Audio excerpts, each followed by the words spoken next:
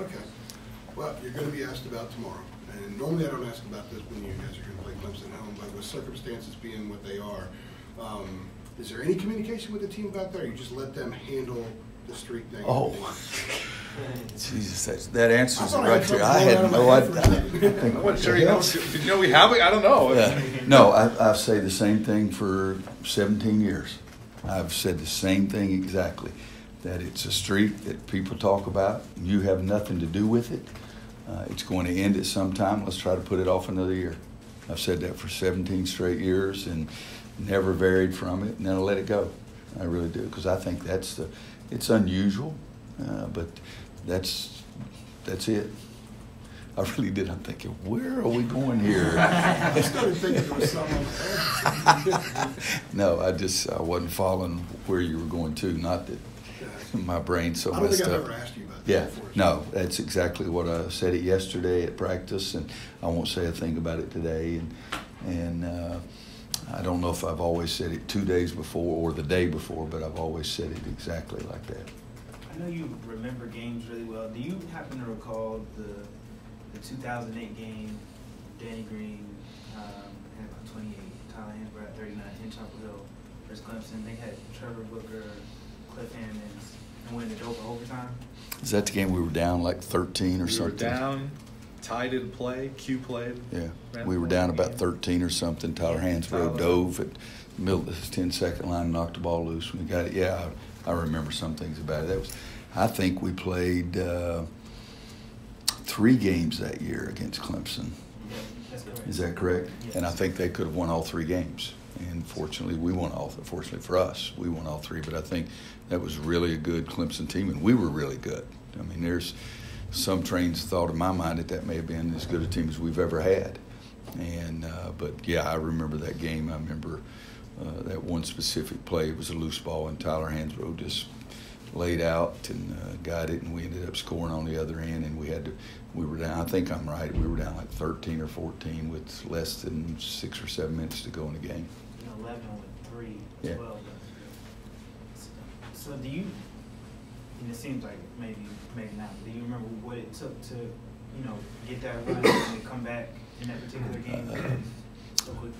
Yeah, the same thing always. You got to get great shots on the offensive end, and got to buckle down a little bit and play better defense than you had been playing. But I don't remember it that closely. But that team, we had a couple of 3 good comebacks with that team.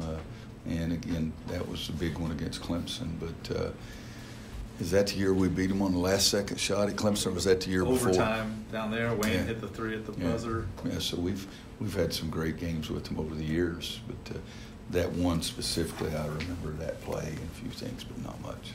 How was practice yesterday? How did the guys sort of respond to? We just shot and did a few sort of dummy offensive things. But, it's I got to wait until I walk out on the court to see who's going to practice. And so it's a little bit of that. I mean, it wasn't a big deal, but even the day before the Pitt game, we didn't even know if Jeremiah was going to play. I didn't know if Jeremiah was going to be able to play until that morning. And I walked out on the court during warm-ups to see if it was still okay, because it's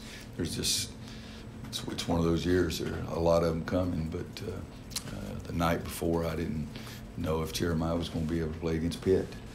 And so I wait now. I've gotten to the point that I wait till I get out there and I look around and, Doug gives me the injury report every day. And, I mean, we even came back from Christmas at 5 days. And we have, counting our walk-ons, we count everybody, we have 18 guys.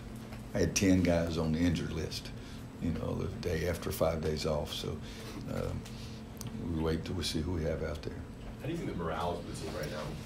Tough stretch. Yeah, it was. I think they were hurting a great deal after the Georgia Tech game, and even more so after the Pitt game. I think it was more of a, my gosh, we didn't play, embarrassed. This is not right after the Georgia Tech game. And in the Pitt game, I think they felt like they had done some good things in the first half and let one slip away, and frustrated, mad, hurt, all those kind of things. But I think we had a good attitude yesterday at practice, and I expect us to have a good attitude today. Roy, you made a comment about, after the least gifted comment, you kind of said you have to bring your A game when you're in that situation, every time out, if you're going to have a chance. Did that message sink into them, do you think, at this point? I have no idea, and I tell those guys, I say, hey guys, you got an opportunity to listen to 1,000 comments. I mean, somebody can say, you remember one thing I mentioned to you guys, if I say B comes after A, that's the truth, so it shouldn't. Hell, there'll be somebody's going to say something about that, so I don't get too, I don't talk to my team too much about what other people say, and whether I don't think they listen to, I don't know if they listen to me during timeouts, much less what I say or somebody says that I said, but that whole thing to me was weird. I mean, it really was. It was the most unusually weird thing I think that goes back to people getting upset because I wore a sticker.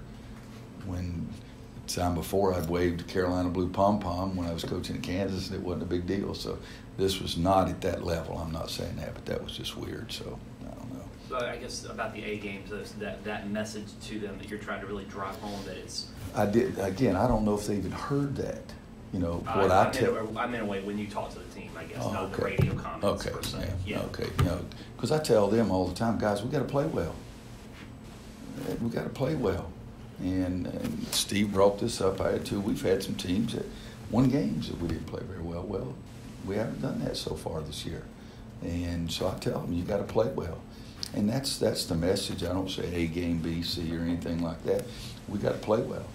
And don't use excuses. I mean, I played in a golf tournament this summer, and I wanted to play great.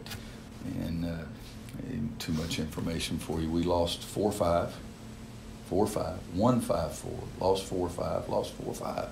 So we're one shot away from in every match, but we lost 4 out of the 5. Well, you know why? We didn't play well. It's pretty damn easy to figure out. So that's what usually happens in basketball. That if you're this team, if you play well, you've got a much better chance of winning.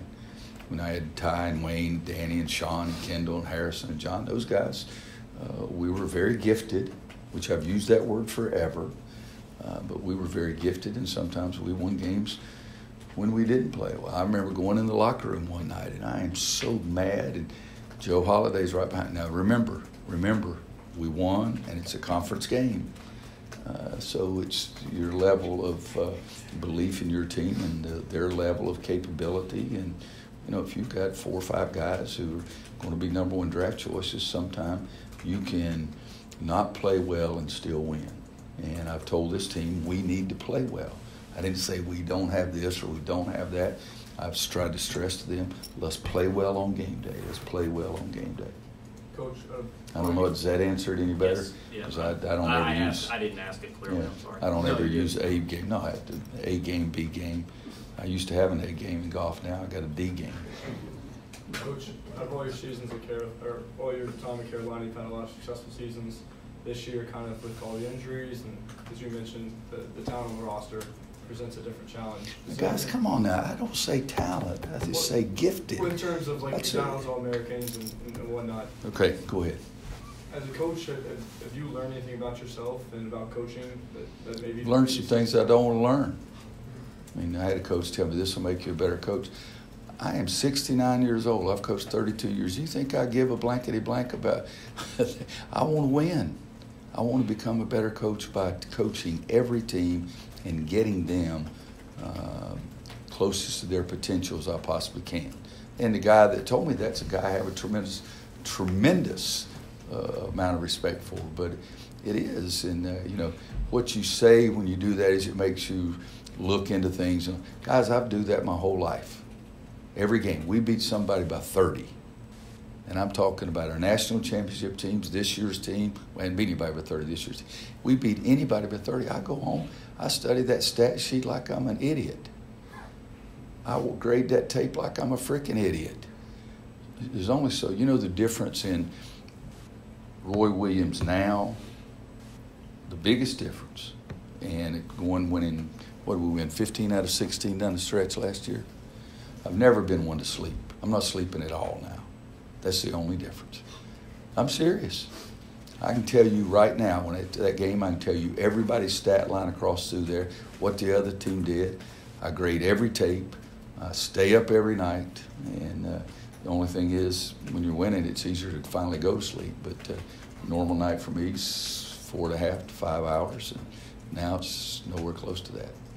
You just like turning in bed or just staying up looking at stats? We get some details now. This press conference I'm is listening really now. You're on the score. Here we go. This press conference is gone from is this rated? I mean, Jesus Christ, yeah. Oh, and yeah, and I take 2 sleeping pills a night instead. But guys, that's the way I've been. It's just a lot worse. Okay, but no, usually, well, after a loss, I don't sleep at all. I mean, go to bed and it doesn't work, so I get up and read the stat sheet for 100th time, look at the scouting report again to see if I left something out, plan the practice for the next day and the next day and the next day. I'm a little weird. It's just the bottom line, but sometimes I might be able to go to sleep quickly and then I wake up and then I'm done, so I might as well just get up. And I've been known to go out in the middle of the night and go for a walk, midnight, 2 o'clock, 3 o'clock, 4 o'clock. It doesn't make any difference.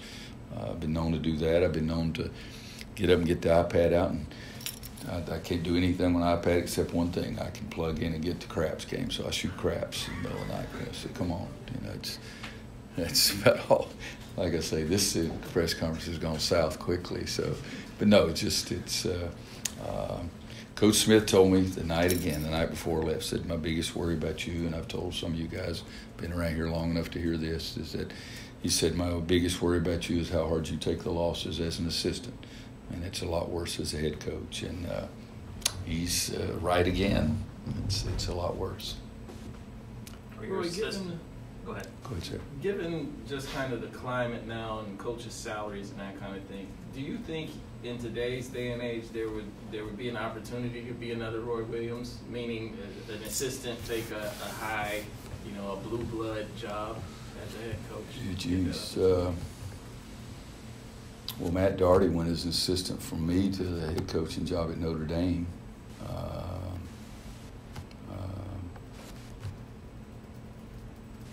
Wojo, an assistant from Duke, to the head job at Marquette. Chris to Northwestern. Jared, who jumped, but there was one in between at Birmingham to Stanford. I don't know. At that time when I did it, when Kansas offered me the job, Wade Houston at Tennessee was the only other one that people talked about at that time. But it changes too. The difference is now, I believe this from the bottom of my soul, in the late 70s, early 80s, no athletic director made a decision on who he was going to hire without talking to Coach Smith or Coach Knight, 75% of the time. And the other 25% probably didn't, but I believe 75% of the athletic directors would call Coach Smith or Coach Knight. Now there's a lot of athletic directors I can call and leave a message 10 times. They won't even call me back trying to recommend somebody. So it's a different world out there. The athletic directors come more from the business side of things as opposed to the Frank Broyles and guys like that, Coach Dooley at Georgia, who were former coaches that became ADs. And I think, and let's be honest, I wouldn't have gotten a job in Kansas. I mean, come on, I wouldn't have been the guy there if it hadn't been for Coach Smith and Dick Hart being a Kansas graduate. I'm not being humble saying that. I'm just telling the truth. After the game 2 nights ago, you said you implemented a new offense, and some of the players talked about practically that was a little more ball screen action, a little more movement in the half court. Could you try and detail specifically like what changed offensively Pitt versus what you guys were doing maybe when Cole Well, it was in didn't there? work during Pitt. So we got 0 points off of it against Pitt. So we're still trying. But just because it's America doesn't mean I have to tell you every daggum thing we're doing either. And if I did, you wouldn't understand what the hell I was saying either. But answer the question is no. I'm not going to give you any more friends. If it starts working, then you can ask me about a specific instance, and I'll tell you. But it's more than you would understand, and I know it's a lot more than you can freaking write down on it or put down on your computer. And I'm not being. I'm just. No. Just come to one of my coaches' clinics, and I don't charge you. Okay. Is there? I know you have a long list of things you're focused on. Is there one or two things in particular you say this is something I think we can accomplish? Like we got to start somewhere. Let's start here. It's a good way to ask it too, because there's things that I give our guys. Okay, these are things that could be changed easily, so let's change those. These are other things that we've tried for 15 games and our shooting percentage is still not very good, but we're still working on those. We're trying to get better shots. We're working on shooting every day, like I said. Not to your question, but one open thing is yesterday we shot a lot. Okay, so we're still working on that, even though that's not easy to change. We're working on getting better shots, which is a little bit of the offense thing. So we're doing that, but those things are hard to change. But something like, come on guys, we work on closeouts every day. Why don't you close out better as opposed to 15 bad closeouts against Georgia Tech?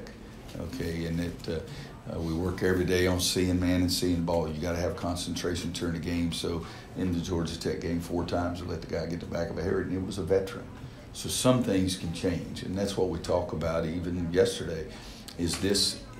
Can this be changed? And if so, is it easy to change? If that's the case, then let's do it. And we put certain things in this category and certain things in the other category that are harder to change. It's harder to change our health. We can't do a lot about that. It is easier to change to remember when I call 42 defense and we leave the bench and we go out and we forget it out there, that's easier to change. And so those are the kind of things too. Is that a deviation from like past years? And it sounds like you're talking about some really fundamental focus things like closeouts and so forth. Yeah. Is that different from previous years in that regard, the focus on that? Well, I am comfortable with my coaching. I really am. That's a better way to say it, I guess. I've had teams that led the nation in scoring. I've had teams that lead the nation in rebound margin. I've had teams lead the nation in assist. I've had teams, believe it or not, that led the nation in defensive field goal percentage. And so that's a pretty good broad range. With different teams, those teams are going to have different strengths. One of our former players, so we used to write the names up on the board and say jump shooter, driver, can't shoot, offensive rebounder, and that was it. Now we give them a scouting report and we show them tape. And, so the whole coaching thing is involved, but the better teams can handle things differently. When I had Jock Vaughn and Jared Hass, I'd say, who are the best scorers on the other team? And they'd say the guards. And I said, let's go to something else. I really would. We didn't even talk about it because they were 2 best defensive guards I've ever coached. And they were going to take care of those 2 guys. So let's go to something that was going to make a difference in the game. So the level of your talent does make you change how much more you give them. And the same thing, Jock and Jared ruined me too because they were so good, but also because we played a team one time that used to hold up a card and what play they were going to run. Well, Jock and Jared wanted to know what that was. And it was really a good team, and they took them out of everything. Everything. And so we started paying more attention to scouting reports. And, a couple of years later, we played the same kind of situation, and they hold it up and B-23, and they ran B-23 and scored. So the personnel that you have, the talent you have, makes you do more things or less things. And I've had guys just say, Coach, is he a driver or a shooter? They didn't care if it's left or right or whatever. So a little bit of that. But this team, you're always, as a coach, you're always searching to see if there's anything else that you can give them. And I think the only difference in the question about difference in making me a better coach is during those time periods, you've got to decide how much you're going to give your guys. What do they need, for example, and what do they want, and how effective it's going to be for them. I'll add one thing to the question about not necessarily making me a better coach. I used that from somebody else. But when you're winning and when you're really good, you're also silly if you don't keep looking. And some of our great teams, the night before the Michigan State game for the national championship, we had beaten them easily before. I was worried to death, because there were still things I wanted to make sure that you don't want to leave any stone unturned. And I think that's one thing with the question again about this year being different is that when you pick whichever team, I tried to make sure I didn't leave any stone unturned because I wanted to make sure that after the game I could feel, okay, you did what you needed to do.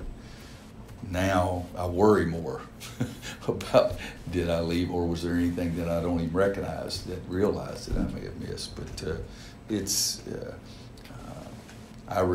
every one of my players will tell you I've mellowed.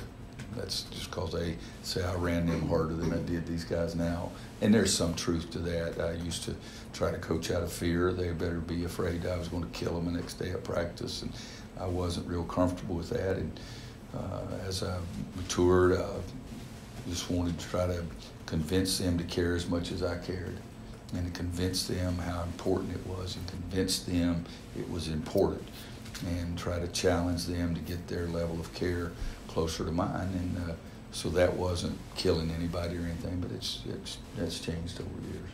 One more? Is that what you were getting ready to say? Time for one more. Two more? Two quick ones. Yeah. Ross and Andrew, go ahead. Is there an update on Cole Anthony? Anything else? No. Well, here's an update. He shot. I saw him shoot the ball yesterday. But that's it. I saw him shoot the ball yesterday, and then I said, all right, let's show me if you can make one. And he shot 4 in a row, missed all 4 of them. So I said, okay, you're not ready. But he was standing still and wasn't jump shooting or anything. When a team is struggling, do you notice a difference? Maybe it's confidence or kind of a here we go again mentality where maybe it dulls their instincts some. You were talking about defense and some of the way they reacted. Mm-hmm. Is that affected by maybe a mindset? Yeah, and your point there, it's critical, is that do you become more motivated, madder, hungrier, or do you lose more confidence? And it's a thin line there, because what you do, the old story, you can't, I got to make sure I use the right words. Thoroughbred you can push, the horse that's not a thoroughbred, you can't beat on it. And it's a little bit with the team. More gifted, the more gifted you are and more successful you are, you can push that team more, I think, than you can a team that's hurting. And this team, any team that's hurting and has had some significant losses that bothered them, got some people really hurt, I think you coach them differently than you do Tyler Hansbrough. You still have to be honest. You're not playing very well. We got to change. You got to stop shooting the ball. Well, I'm going to say that to the great teams, but I still have to say that to the other teams as well, because you can't just say, "Oh, you're great." We're not great, kind of thing. But something even like changing the offense, it's just you're searching to try to find something that will help them in certain situations. And so that's what it is. Did you have one? Oh, yeah, I was just going to ask you, you mentioned how each team has a different relative strength. Sometimes it's offensive rebounding or defense, whatever. Do you know what that is for this group yet? Or when do you expect that, is there a timetable for when you hope to sort of know that? Yeah, you'd like to know it early so you could plan things around and try to make what your strengths are the most important factor in the game, and try to make what your weaknesses are something that's not the most important thing in the game. And I think that's something that over the years I've enjoyed more about coaching, that, all right, we're really good at this, so let's make that as important as we can. And, we struggle over here, so let's cover that up a little bit. This team,